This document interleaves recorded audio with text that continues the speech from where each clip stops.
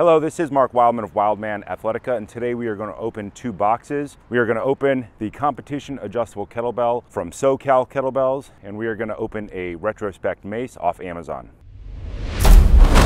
Today's opening instrument will be our Black Scout Survival Pocket Knife, runs about $60.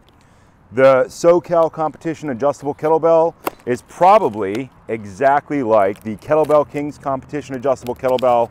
It's probably like the Bells of Steel competition adjustable kettlebell.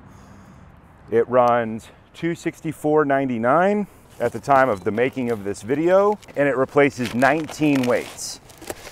As far as I can tell, there is no better deal in all of kettlebelling than these products right here. Multiple companies are selling the same product. More competition in the marketplace means more availability of this item, and this item is probably the most useful thing you can get.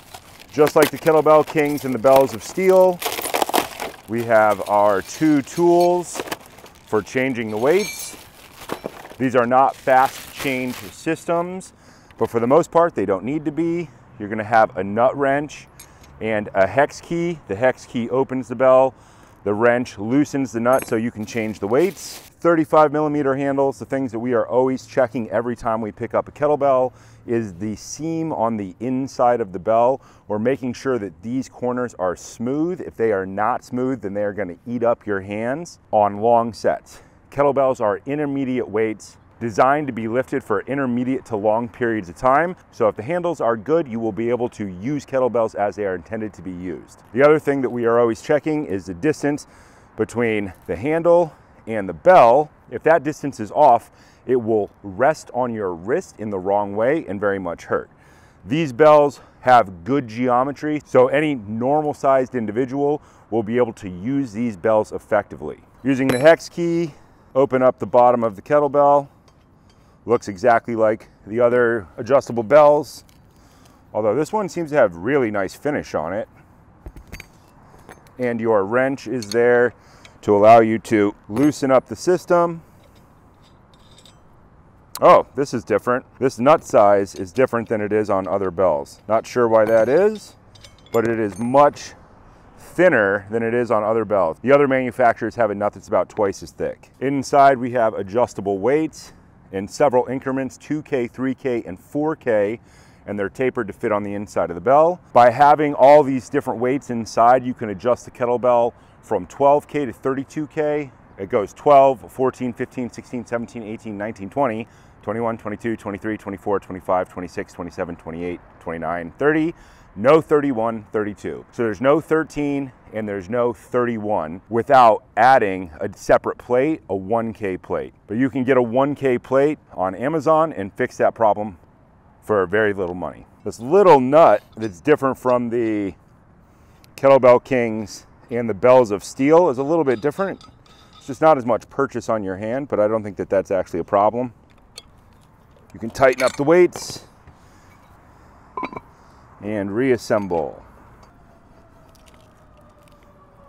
And let's swing the bell once or twice here just to make sure everything is as it should be. Handle is good.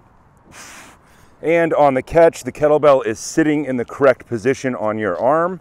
When held in the correct grip, the kettlebell sits exactly the way it should. The geometry of a kettlebell is important. Competition bells are all the same outside shape, so they all lay on your arm the same way regardless of weight, which is different from hardstyle bells, which are solid cast bells which have different sizes for different weights. Those bells can rest on your arm differently, so some weights can be unusable for some people. Competition bells always sit the same way, so it's always predictable. Adjustable competition bells save you a ton of money. One bell, 19 weights, so it takes up the minimum amount of space and you spend the minimum amount of money on shipping. This next box is, I believe it's a retro, we'll find out once we open it here. 10-pound mace from Amazon. They are very inexpensive, $35.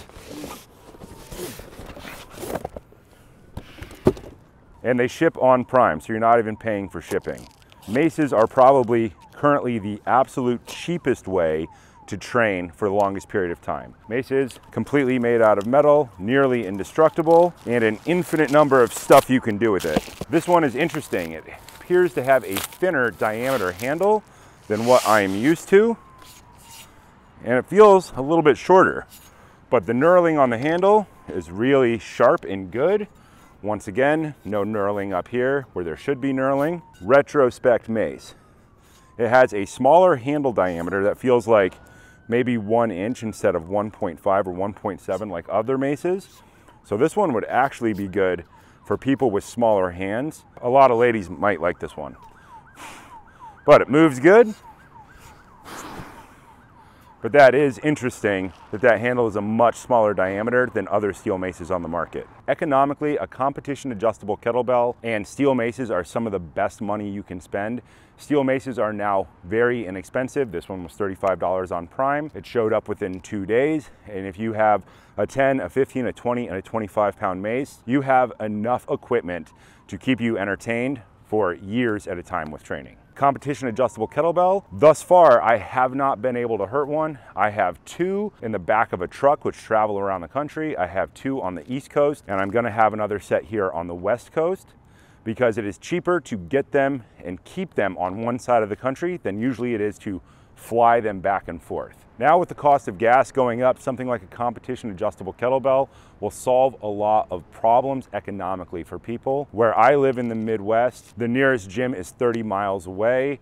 I drive a truck, so you would need 2.5 gallons of gas to get to the gym and back every day, and gas is now $6 a gallon. Therefore, within a month of just driving back and forth to the gym, you could buy both of these items for the amount of money that you would spend in gas, and these items will last for years. With these 2 items, you'd be able to train your basics of deadlift and swing patterns, your clean, your press patterns, your squat patterns, your snatch patterns, all of your throwing patterns, your hand release, and your footstep patterns, so you could cover all of the basics of human movement with equipment that does not go bad and does not cost a lot of money. Buy once, cry once, and have durable equipment instead of spending money on fuel.